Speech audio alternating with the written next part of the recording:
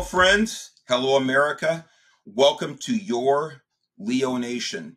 Your Leo Nation is where we believe in the rule of law, a civil society, self-responsibility, and we unabashedly support the men and women who do the job to ensure that civil society. I am your host, the Chief Mark Garrett. I am once again so excited to be here, as I always am. We seem to keep knocking it out of the park with amazing guests. Today is just no exception.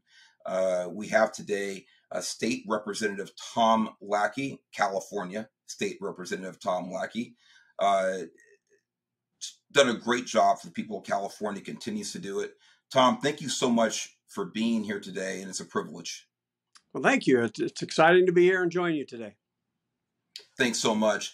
You know, we'll talk a little bit about your background, but I'll go ahead and kick it off a little bit here. You know, Tom and I actually worked, well, not actually physically together in the same station ever, but we were actually on the California Highway Patrol at the same time. Tom a little before me and retired a little before me.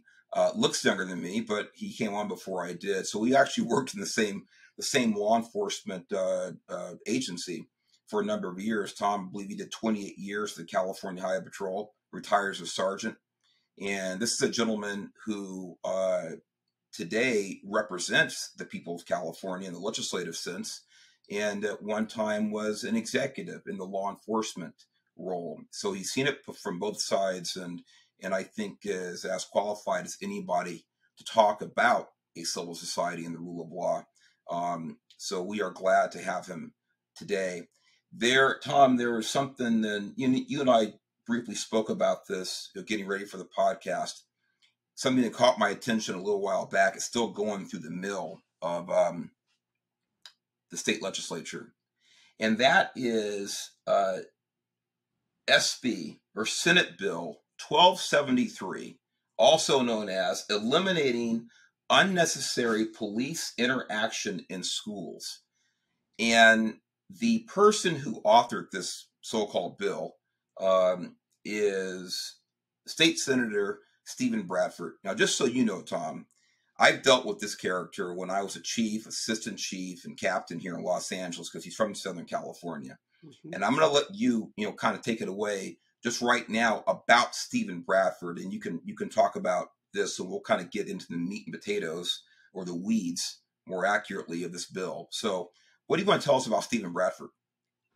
Well, he's actually a very nice person with a very lopsided view of, public safety in general. He happens to be the chair on the Senate side of the Public Safety Committee, which is really quite ironic because, quite frankly, public safety is not really their interest. It's more like inmate safety that they're focused on.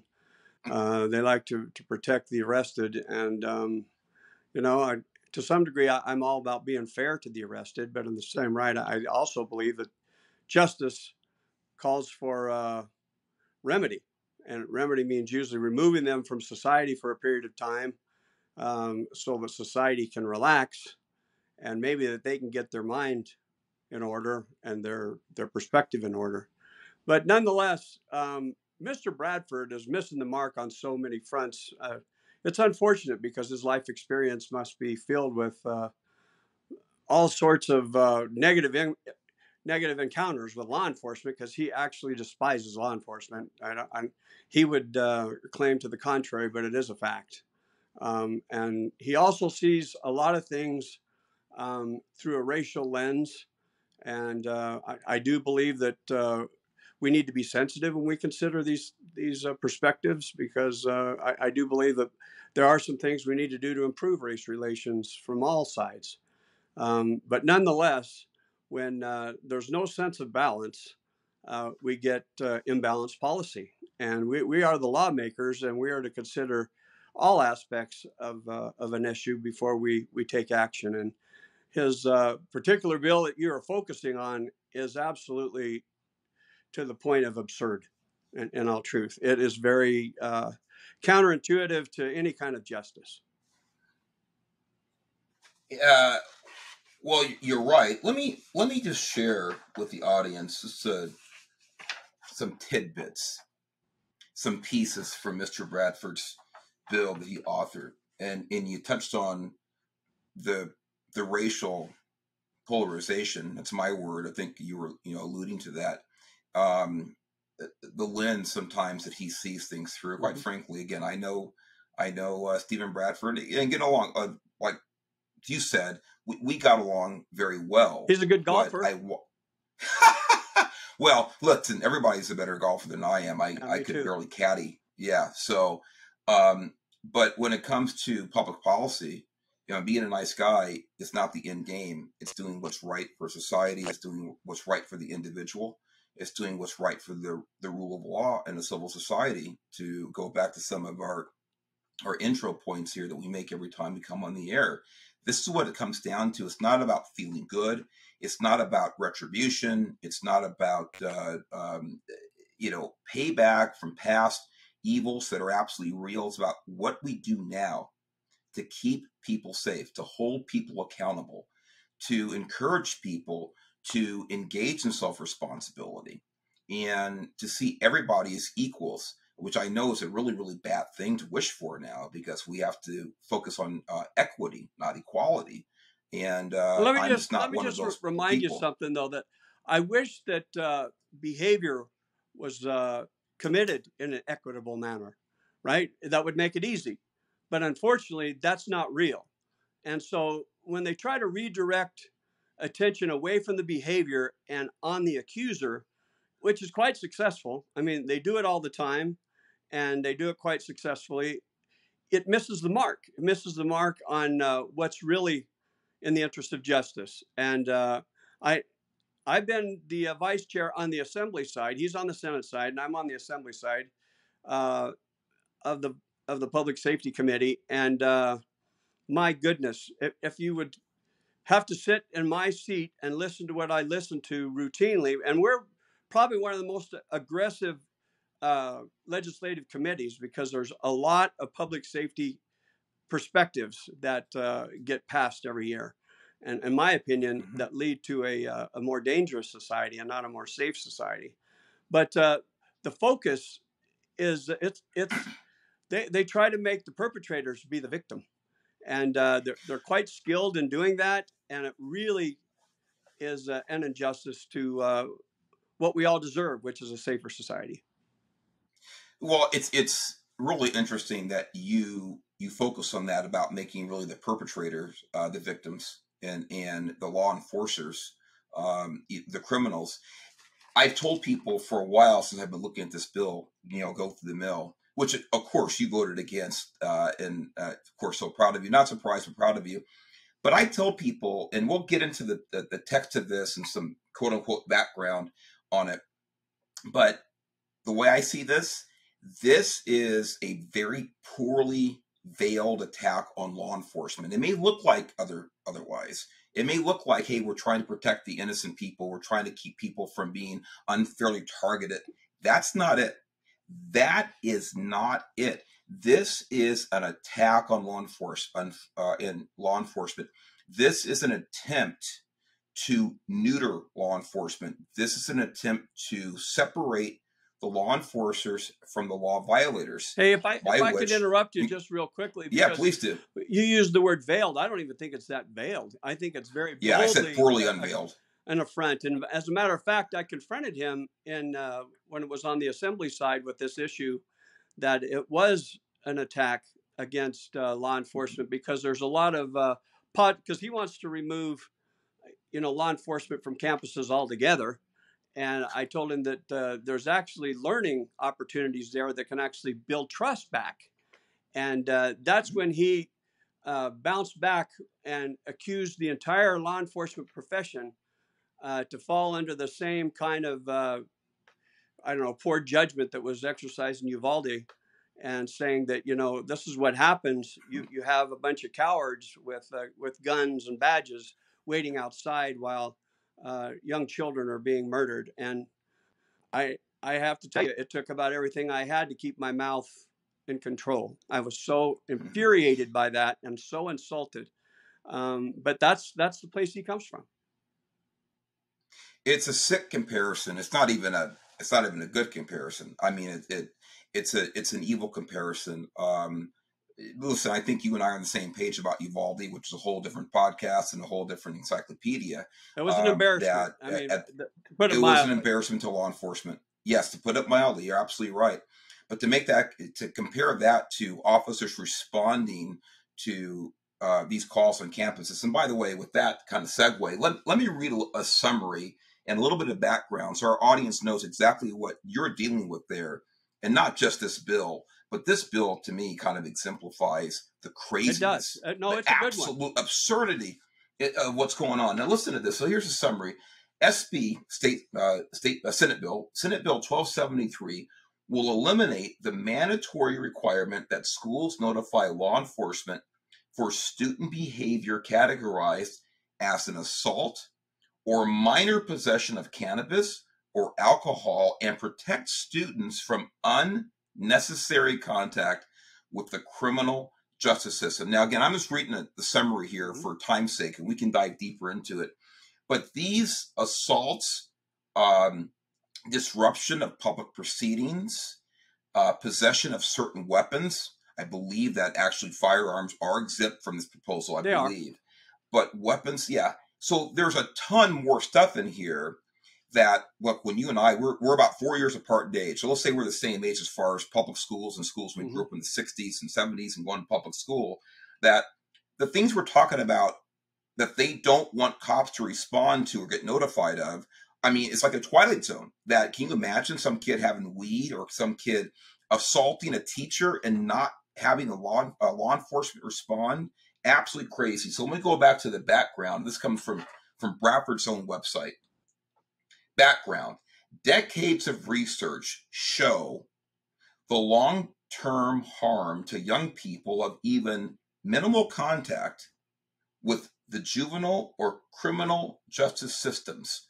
Once students make contact with these systems, they are less likely to graduate high school and more likely to wind up in jail or prison. Now, and it goes on, we can talk about more, but the idea, the notion that that cops responding, like you said earlier, Tom, responding to a school at the request of a teacher or administrator based on the behavior of a child, somehow is turned around that the cops responding is causing the child to behave in an unacceptable way.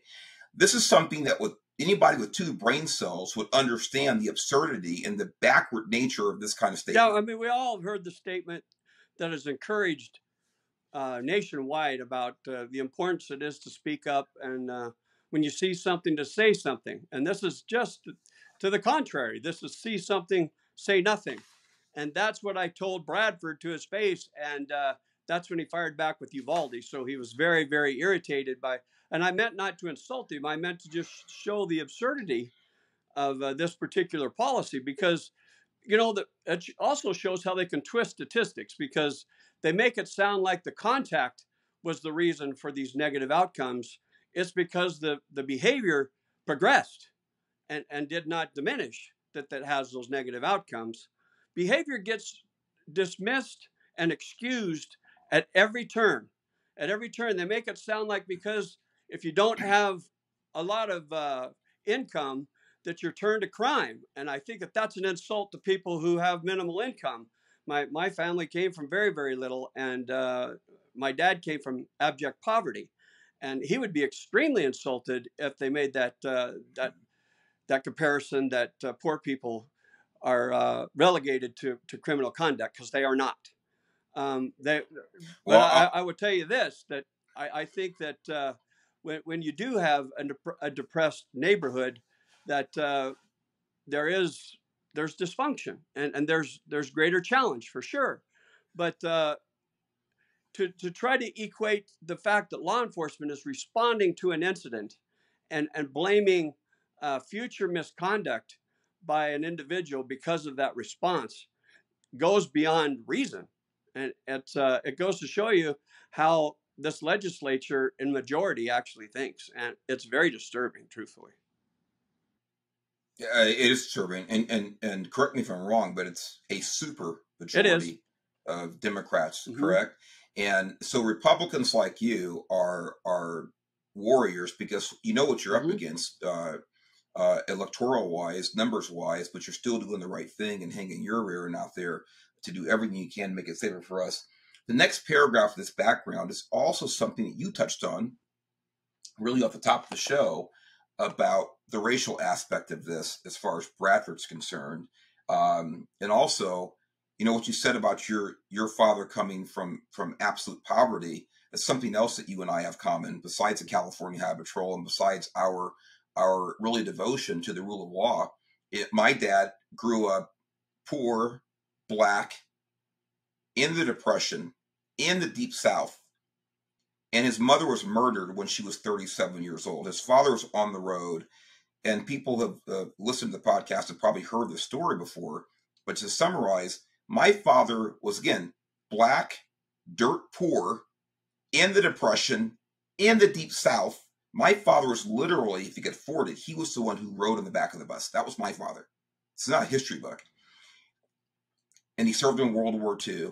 Got married when he was 21 years old. 60 years of marriage to the day he died. Raised 5 kids, 4 good ones and me, and put 4 of his 5 kids through college. Had owned 3 homes before he died on a 7th grade education. Under those circumstances, I think, to kind of sum up what you said a minute ago about the cause effect, I'm a big believer, and quite frankly, Tom, the numbers show it, the stats show it, history shows it, that poverty does not cause crime, but crime most certainly causes Well said. poverty. This is what happens. And so when we have, quite frankly, and again, I've gotten along with Stephen Bradford over the years, done a lot of functions, we've emceed events together, but we got to call it out as it is. And this, to me, is race baiting when you interject something like this next paragraph. Our existing system has led to alarming disparities in the type of students who are most likely to suffer these harms. Guess what's coming next? Black students, Latinx or Latinx, sorry, I never learned how to pronounce it correctly and never will, students of color, and students with disabilities are disproportionately referred to law enforcement, cited, and arrested. Now, I got to tell you right now, I guess if let's look at the raw numbers, I guess you can fabricate or make the argument that more black kids are referred to law enforcement. Maybe, my guess is, quite frankly, that maybe more juveniles, black juveniles, are committing crime, like you said earlier on. And so, I mean, that's why it's happening.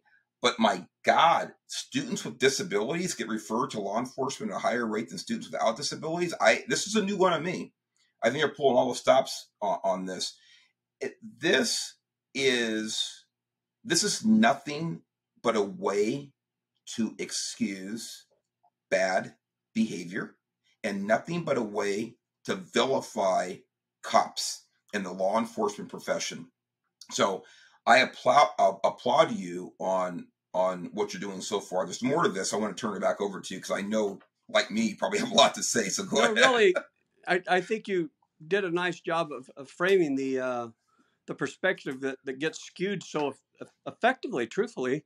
And you ought to see the amount of people that they parade in the committee meetings. I don't know where they find the people that they bring into that committee hearing, but they pack the room, and there's probably anywhere between 30, 35, 40 people, and they all have a story of how they were mistreated by the system, and how they had difficult circumstances, and how they all served time, and they are now fighting for social justice. And it's the system that is to blame for the dysfunction that happens in our society, and that if we could just look the other way, which is exactly what this Bradford bill is asking us to do, just kind of dismiss it.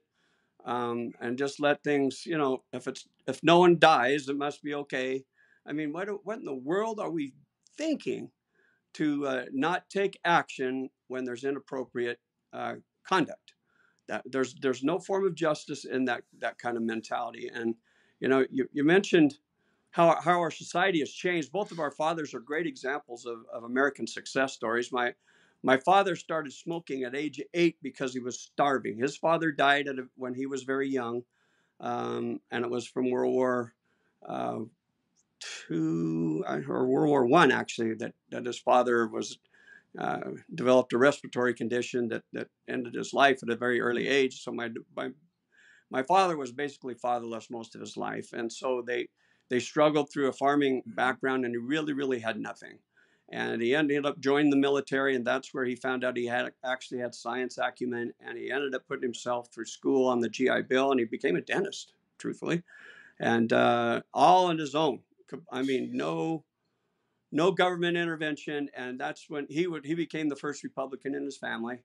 And not that Republicans have the corner on the market on proper perspective, but I happen to be a Republican myself. Not that that's relevant, but I am in the super minority, and I don't care. I don't care about those. I mean, I do care. I wish that there were more people that shared it more.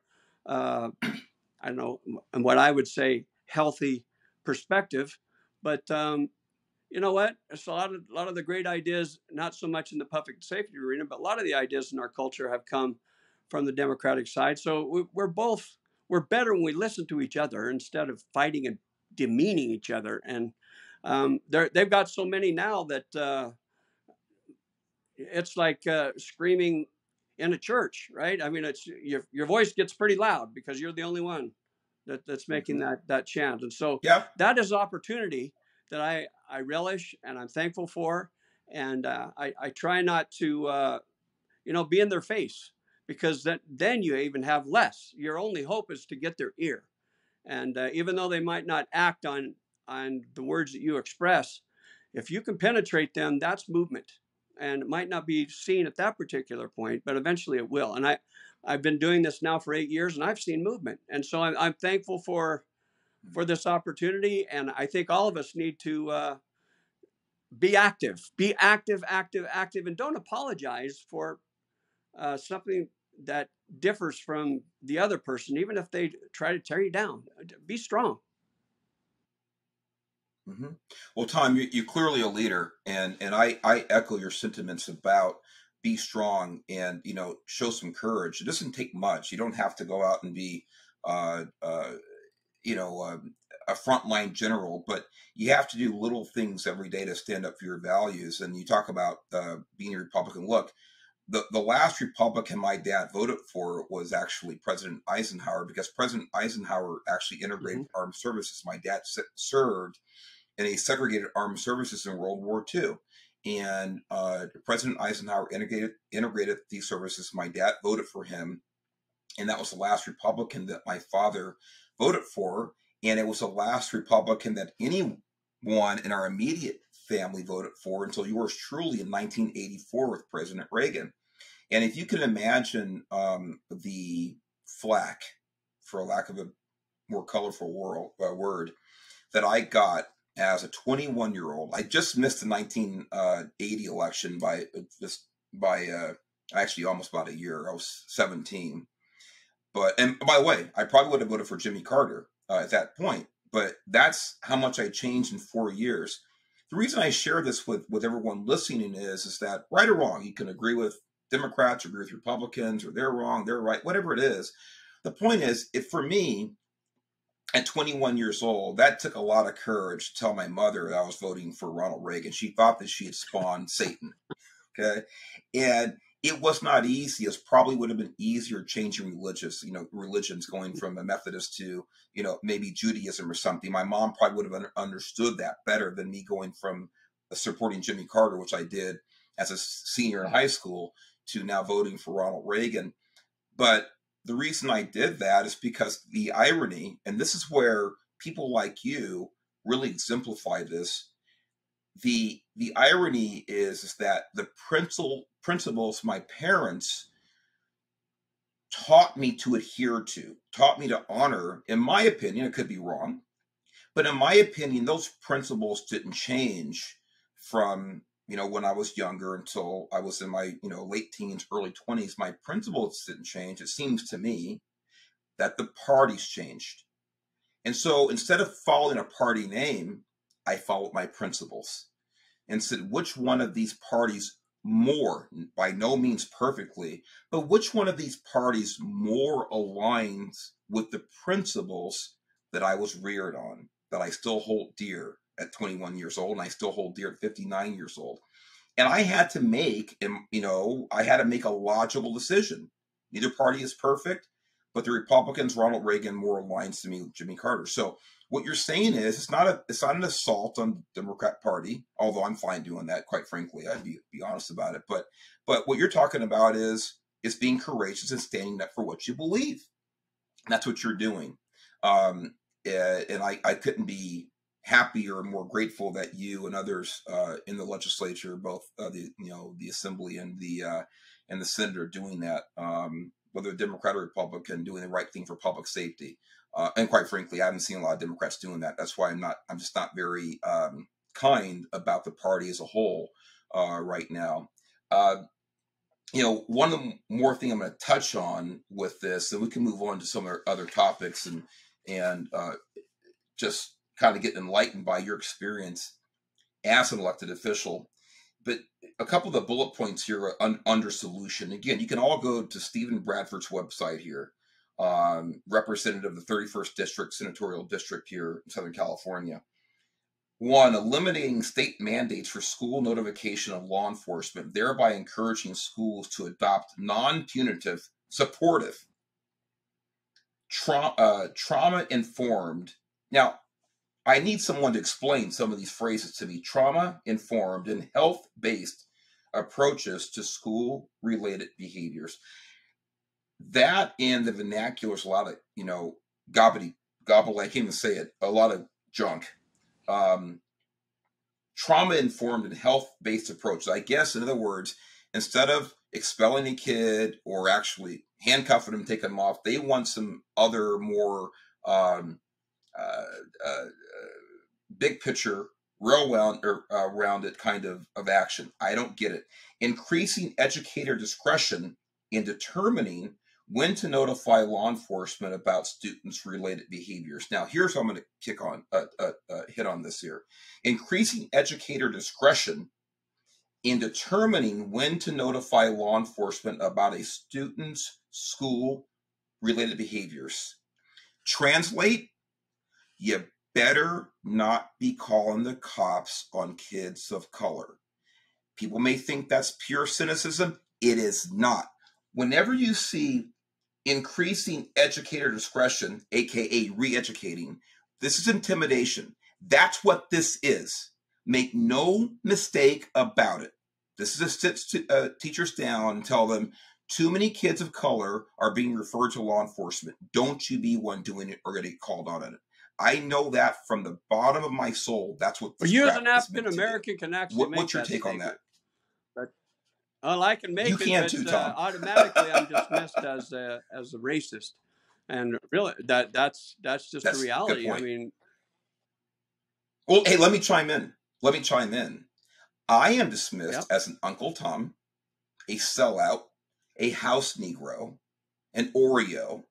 You name it, I've been called it. And instead of actually dealing with the issues, dealing with the information, making an intelligent, informed rebuttal to a point I make, I get called names.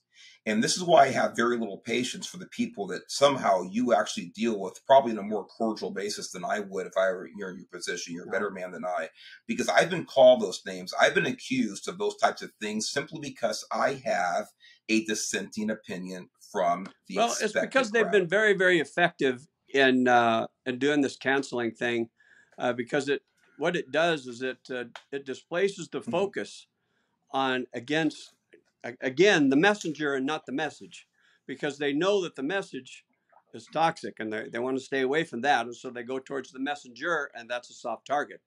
They can make any allegation, and they do so pretty convincingly in their circles, and that's essentially the world that we're facing today. And that's why there's so much more division than needs be, is because of this name calling. This name calling has become a habit by both the left and the right, and it's really divisive, and it really gets away from democratic thinking. in all honesty. And I don't mean that by party. I mean it by the system that we've adopted. And I find it to be very, very hurtful.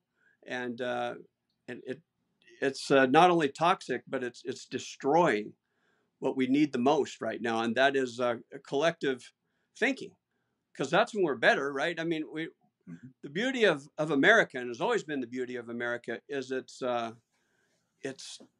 multiplicity of thinking, right? So many different cultures, and bringing the good from those cultures and making it into a unified culture, right? That's why it was called the United States of America. When right now, I don't know, it's almost laughable to call us the United States, because we're very divided. More than in my lifetime than I've ever seen. Of course, it was pretty bad in the early 70s, late 60s too, to be truthful. But we're at least as bad as we were then. But I find it to be, it's time to wake up. It's time to wake up for anybody that has any title and say, let's knock this off. And let's start focusing on what's in common, right? And we're talking about public safety. What's in common is we all want to feel safe. We want our kids to feel safe when they're at school. And if we're ignoring these inappropriate behaviors by not bringing in people who have been put in the position to enforce these rules, what in the world are we doing? We're destroying safety. Well, you put it perfectly. This is one of those very basic common values you would think that two parties in a, I guess, still free society could share. And it's like the Twilight Zone that we're having, this discussion about criminal behavior in school campus and why it's a bad thing for have administrators call the cops. Let me ask you this to kind of put a bow around this particular topic. Can we stop this? Is there anything that we can do, or do you see this actually becoming a law, revising current law, Tom? What do you think? If I understand it correctly, I think this has gone to the governor's desk, and so he's got until, I believe so.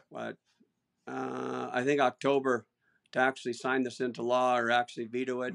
We'll see exactly what happens, but I'm pretty sure that this sailed right through. And I don't know. I mean, with the mood of the legislature, it's time to be careful. And here's another thing: is public schools are really where our culture has developed from decade to decade, and I would like to see that continue. However, some of the public schools have become entrenched in political shaping, and I think that's super dangerous.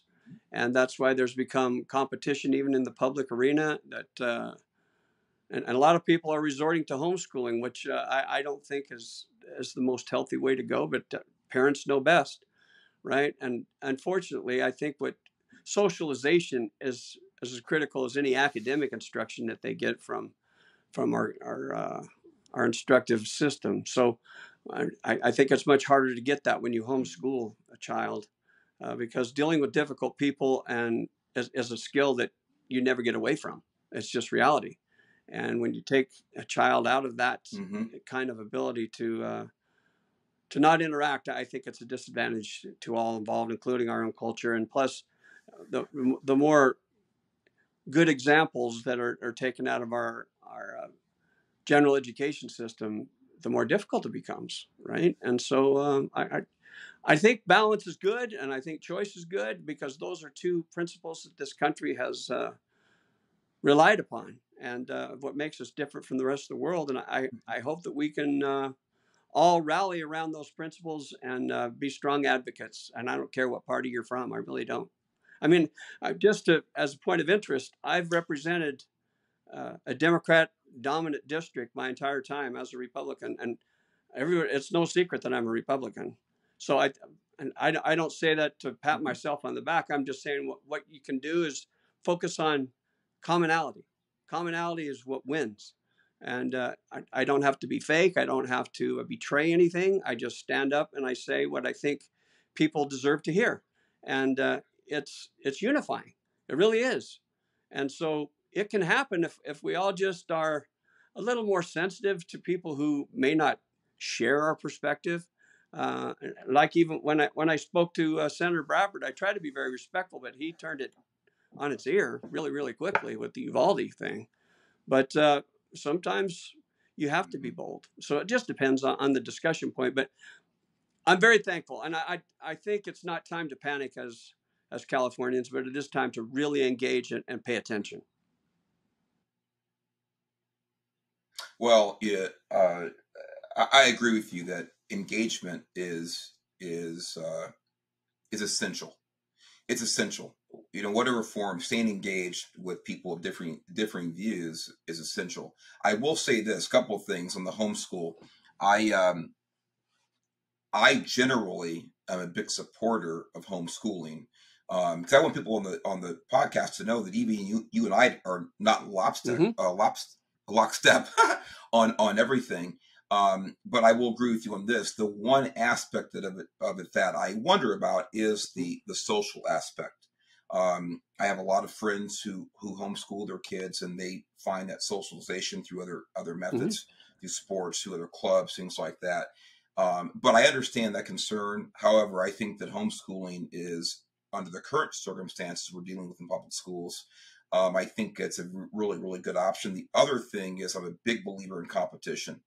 I think the more pressure that we actually put on public schools to do better, they will. As long as we keep acquiescing to whatever crap they keep teaching our kids and whatever political, positions they keep Chief, pushing, let me just clarify. When we say stop, I didn't mean to mislead because some of the most some of the strongest young people I know right now were homeschooled. It is a very successful option, and right now, because of the degree to which there's been indoctrination in our coursework now, that I find it to be a very viable option. I'm just saying that our culture has always relied on the school system to be the real, I don't know, impetus for cultural values. But now the values are starting to become very objectionable, and so I totally understand and it's really growing. The amount of people that are wanting to do homeschooling, and charter schooling is another great choice that's publicly funded. I think all these competitive pieces are very much an American thing, and you're right. Competition makes us all better, and I think it's a good option. I just worry about our public schools. Sure. I listen. I understand. I want public schools to succeed. I want them to be a viable, healthy part of our society. They should be. But it's like you said it very well. That it's up to each parent, and I hope the pushback to some degree makes the schools better. But we shall see. It's a long-term thing. It's been a long-term coming to get where we are now. It won't be an overnight fix, but I hope we get there. The final thing that I'll say about this, I know I said 10 minutes ago we'll put a ribbon on this, but the irony about this, and by the way, not just this SB 1273, but about decarceration, the reduction in penalties for certain crimes, the sad reality, the sad irony, because most of this is coming from people like Stephen Bradford, these types of different philosophies and programs and bills and laws, things like this. But the sad irony is, Representative Lackey, is that the vast majority of people who are victimized are people supposedly being protected by these laws, and that is the Black community, the Hispanic community. It's disproportionately affecting, in other words, criminals being released early, criminals not being arrested, criminals not being prosecuted, criminals not being held accountable, criminals not being incarcerated for a proper length for the given crime. They go back to the communities where they came from. That's just whether you're white, Black, wherever you live. But these people are not coming out of Brentwood. They're not coming out of Fair Oaks. They're not coming out of, of Marin County. They're coming out of the place where I grew up, Imperial and Avalon, Southeast Los Angeles, in the 1960s. They're coming out of these places that are already overburdened with crime. and they're going to go back, or they're going to stay there if they're let out early, or if they're not prosecuted and arrested in the first place.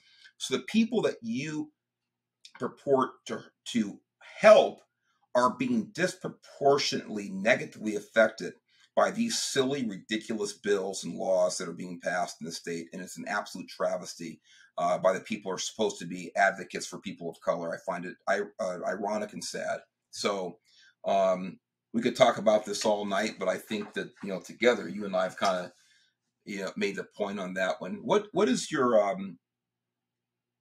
outlook for the legislature, Tom? What's your outlook for the political process in the state? Is California going to stay in this, again, supermajority run configuration for the rest of our lives, or do you see any light at the end of the tunnel for at least I some think real balance? Will rebound slowly. It's going to be very slowly, and unfortunately, there's going to be needless tragedy along the way. It's just what we've allowed to happen. And I think what's happening is I guarantee you there are people listening to this podcast that also know many people that they have decided to leave the state, right? Especially though many of our retired friends have decided that it's time that California is becoming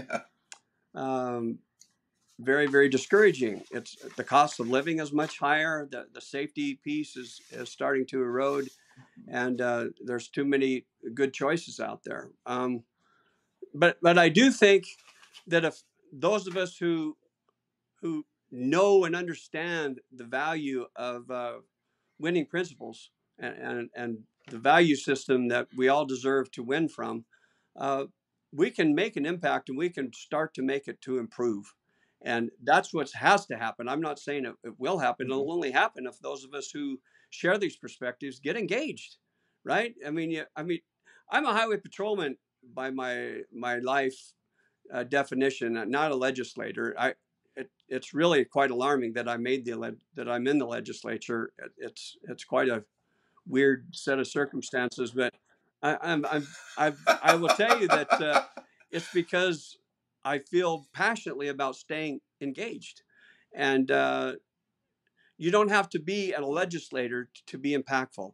There's, especially in your local communities, there's much opportunity to be involved in school board decisions and even water board decisions, or some kind of there's hospital boards, there's city councils, and there's all sorts of opportunity to be engaged. And I hope that those of us who share these values, a part of your Leo Nation, would speak up and get active, because really that's what makes the difference, and that's really how you fix screwed up values, right? And things are goofy. Things are really, really goofy, and there's a lot of confused people.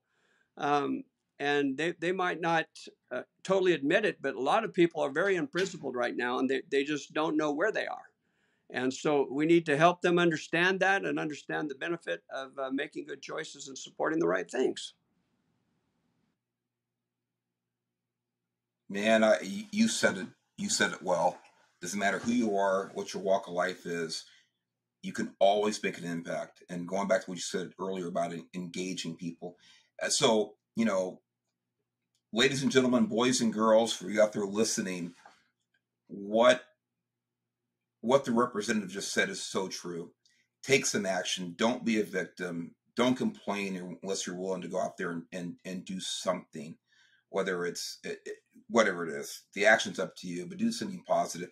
If you're donating $5 to a particular candidate, if you are commenting on social media in support of a principle, a bill, whatever it is, but be a part of the process.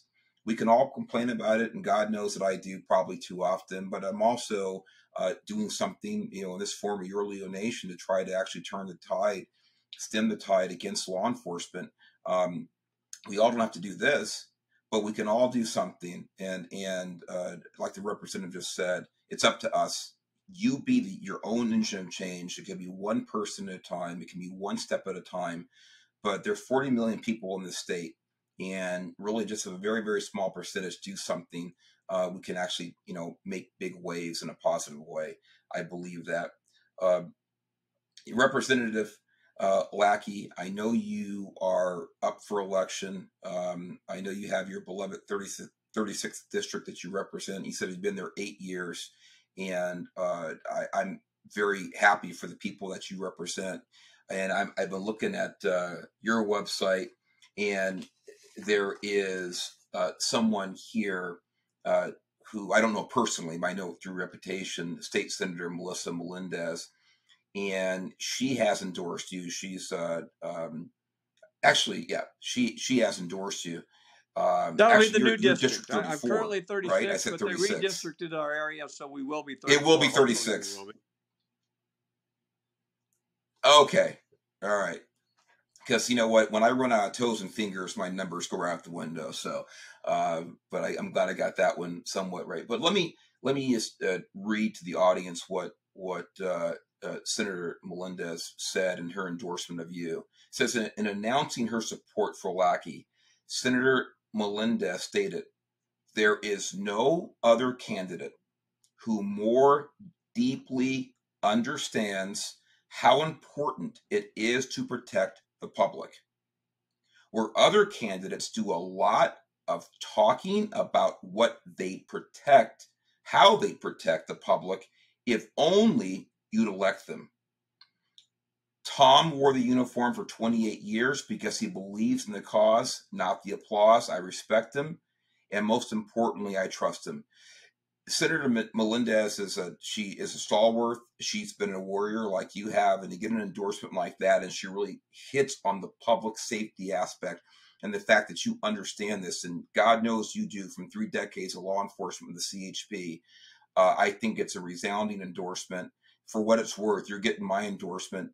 Chief Mark Garrett, retired California Highway Patrol, and we need more people like you and in state government and government in general. So with that, I would like to give you the last word. Anything else you'd like to talk about, and certainly you tell people where they can go to drop a few shekels in the box there. All right. Well, let me just say that it's been a pleasure spending a few minutes here discussing some of these really powerful issues. Truthfully, I mean, this is how it works. The system takes it bit by bit by bit, and this bill that Mr. Bradford pushed is a push in the wrong direction. So those of us who are of the mindset that understand that the rule of law deserves to be protected, and that we need to try to prevent victims. This kind of policy does just the opposite, and it creates a free for all for victims in the school system. So I'm very, very proud to have a chance to speak to these issues, and it's still kind of weird for me to imagine that I'm in the state legislature because of I'm not wealthy. I really am not what a lot of politicians think they are. I'm just a person that a regular walk of life individual, just like everybody that's listening to this podcast, with great opportunity, and I've had great influencers that have taken interest in trying to allow me to hold office. But what I'm hoping everybody understands is that change comes slow, especially in a big circle. But you can have effective change in smaller circles immediately. And so that's how it grows. It starts out small and it grows just like a plant, just like a human being. And I hope that all of you will be proud and understand and be tasteful in the way that you push for change, because we can make it happen and we need to make it happen. And if you believe in what I believe in, and you're a Leo Nation individual, I guarantee you we're like-minded. And you can go to my website, lackeyforassembly.com, and find out more. And if you feel compelled to give me a couple bucks, we're going to need it, because my opponent claims to be a law enforcement dude, and he's also a Republican, so it makes it very awkward. But he's just a much different kind of guy. And I have 4 years left if I can get the votes, and I hope to do so. And thank you for allowing me on here, Chief. It was an honor, and I'm thankful that you gave me a chance to express some opinions. Well, Representative Tom Lackey, it was our honor as well. Thank you for giving us the time, the insight, and really kind of a look into what happens up there in Sacramento. God bless you.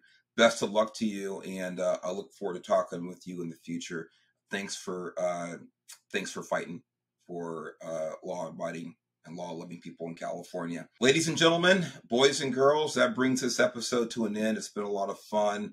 Remember, right there over my shoulder, Your Leo Nation. Visit us at yourleonation.org.